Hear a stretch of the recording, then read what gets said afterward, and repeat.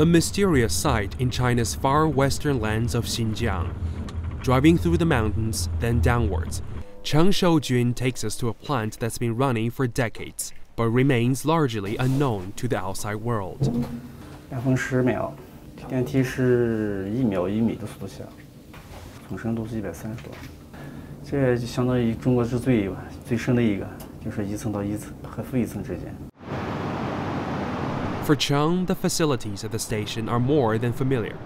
But when he began his career here 30 years ago, the underground plant was a top secret. It provided electricity for mining projects at a crater 10 kilometers away. The pit was known for its abundance of rare metals, sourced in the 1960s for China's development of the atom and hydrogen bombs.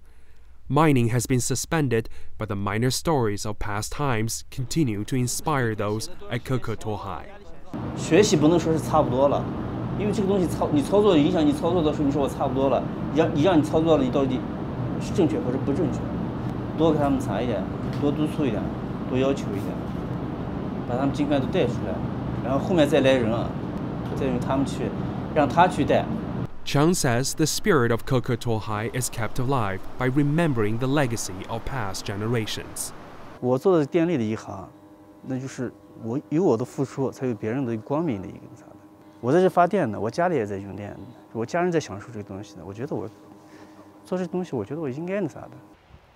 Today, generators are still spinning. The hydroelectric station is still providing power to the towns nearby.